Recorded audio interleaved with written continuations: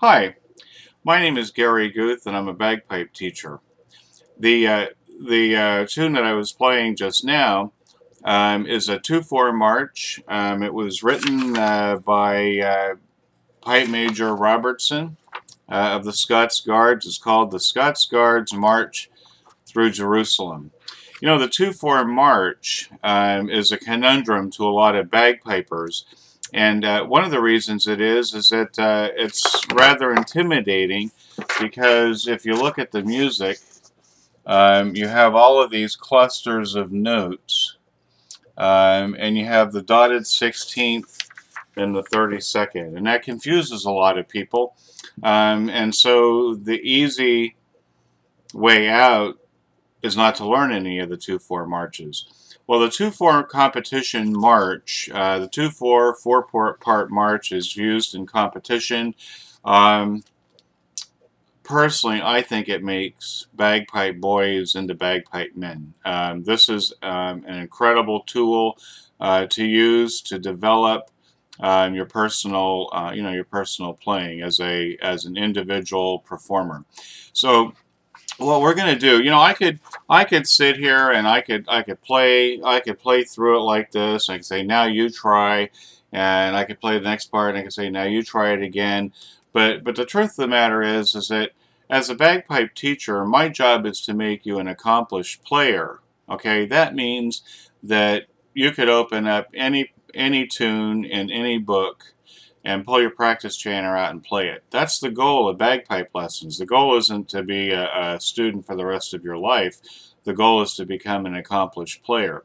Okay, so what we're going to do, if attached to this video, okay, if you look down there, there's a couple places for sheets for you to print out. The first sheet I'd like you to print out is the tune. The tune is the Scots Guards March Through Jerusalem. This is a tune out of Scots Guards Book 1. If you have that book, you could certainly pull that book out and stuff. If you print it, we're going to write on the paper, so you may not want to write in your Scots Guards book. But it is in the Scots Guards book on page 33. This is a tune probably that not a lot of people play. I mean, it's one of those tunes that's, hidden in the book as a tune written by Scots Guardsmen. So we're going to use this tune to teach you how to develop a 2/4 march. Also, attached to this video is this sheet, which is a prep sheet that I've created to iron out some of the technical problems in the piece. And but the first thing that we're going to use is this sheet, the rhythm pattern sheet. I think it's important that as a bagpiper, this is a folk instrument. Folk instruments are taught by rote and by imitation and so forth. I'm a classical musician. I learned to read music and rhythm and stuff as I was learning piano and stuff. So, when I came to the bagpipes, I didn't have a problem reading the music, but I found in the last 40-some years of playing the bagpipe that a lot of bagpipers don't read rhythm at all. So this would be a good opportunity for you to develop that skill as well. Okay, so if I'll pause here for a second. If you'll print out those sheets, we'll get started. Okay, welcome back. Here we go. Okay, so the first thing I want you to look at is this rhythm patterns sheet. And if you're reading the top, there's two kinds of rhythm patterns. There's duple patterns, which are divisible by 2, and there's triple patterns, which are divisible by 3. What I do in counting rhythm is that I'll keep a beat. I'll go, here's my beat. And most bagpipe music, goes at a walking pace. 1, 2, 3, and 4, and 1, 2, 3, and 4, and a 1, 2, and 3, and 4, a 1, 2, and 3, 4, 1, 2, 3, 4, 1, 2, and 3, 4, 1, 2, 3, and 4. See, it goes like that. Okay, so that's our pace. That's how we're going to go. Now, if you're looking at this sheet, the first group of patterns, all the way to the big double bar on line 4, those are all the duple patterns, and the end of line 4, 5, and 6 are the triple patterns. So just to go through it um, as a review, just keep your eye on that, and I'm going to show you how to count them. Okay, so here's my beat. Ready, set, go. 1, 1, 4, 1, 1, 3, 1, 2, 3, 4, 1 and 2 and 3 and 4 and 1 E and a 2 E and a 3 E and a 4 E and a 1 and a 2 and a 3 and a 4 and a 1 E and 2 E and 3 E and 4 E and 1 E, 2 E, 3 E, 4 E, 1, a 2, a 3, a 4. Now, if you noticed, you have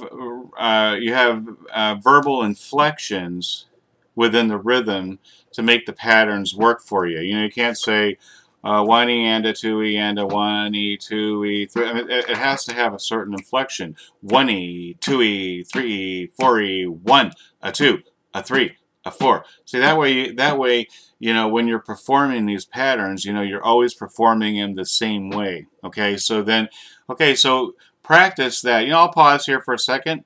Practice going 1 E and a 2 E and a 3 E and a 4 E and practice saying the patterns.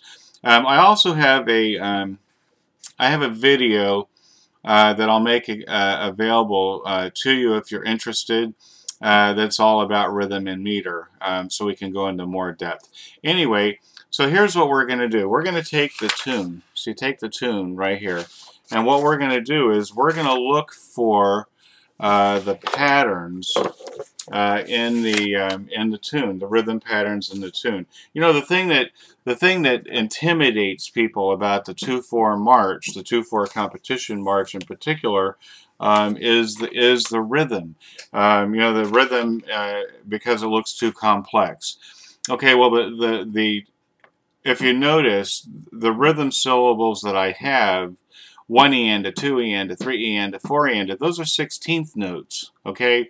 And I don't have any syllables for 32nd notes. So if you remember your fractions in school, 2/4 equals 4/8, okay? So what we're going to do is we're going to take the Scots Guards March through Jerusalem, and we're going to divide it out in 4/8 time. That way we get syllables for all of the melody notes. Okay, so when we define the rhythm on a 2/4 march, we're defining the rhythm on the melody notes only. Okay, you know, think about the melody notes are like vowel sounds in speech. Okay, the grace notes and the doublings and stuff, those are the consonants.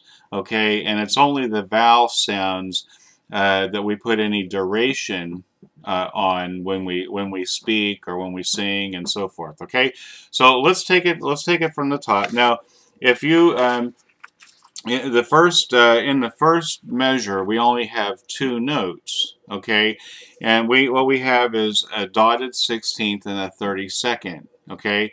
That, if you add all of that up, that's equal to an 8th note, okay. If you take see,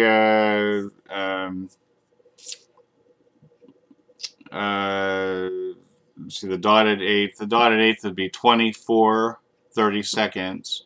And then I had the final 32nd note there would be equal to 8. Okay, so we're going to divide that all the way down by 4. So that would be beat 4. Okay, so what we're going to do first of all is we're going to find all of the 8th notes in the measure. Okay, so the A, the G grace note on the low A is beat 4. So we're only going to put a number 4 underneath that.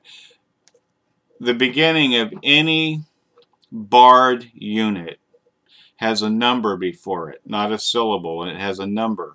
Okay, so you're never going to have and 3, or, you know, you're never going to have the and of 3 or and of 2 combined to be 3. It doesn't work that way. It's always the number first. Okay, so we're looking at it. We're looking at in the very first measure. That's a pickup beat, because not all songs, not all tunes start on the first beat. Okay, so that's beat 4, and then the F doubling. The F is beat 1. Okay, but we're counting in eighth note time, so that's equal to 2 beats. So that's 1-2. Okay, and then the G grace note on the E would be 3. Okay, the next eighth note would be on the F, going to the high A. That's beat 4. And then in the next measure, the low A is 1. The F in that string is 2. And then I've got the F half doubling. That's 3-4. Again, that's that quarter note is equal to 2 eighth notes. Okay, and then I have in the next measure on the high G, I have 1-2, and the E is the and of 2. Then I have 3 on the C doubling, 4 on the E. I have 1 on the A in the next measure, 2 on the E, 3 on the F, and 4 on the low A. In the next measure on the F doubling, I have 1-2, and then I have 3 on the E and 4 on the F. So if you can see what I did, can you see that? Okay, that's what yours should look like right now. Okay, now so once you've defined where the eighth notes are in the bar, then you come back to the rhythm pattern sheet. And this is we're in a duple time, and most of what we're going to be using are going to be the 1E, 2E, 3E, 4E, or the 1, a 2, a 3, a 4 patterns. Okay, so what you want to do is you want to identify. We're looking at duplets. Okay, so we're identifying the duplets. We're going 1, a 2, or 1E, 2E, 3, and so forth. Okay, so let's go back to the beginning. Beat 4, the dot is on the first note, so that's 4. Okay, and then I got 1-2, and then beat 3, the dot is on the first note, so that would be a 3. And then the dot, well, there's a typo on beat 4.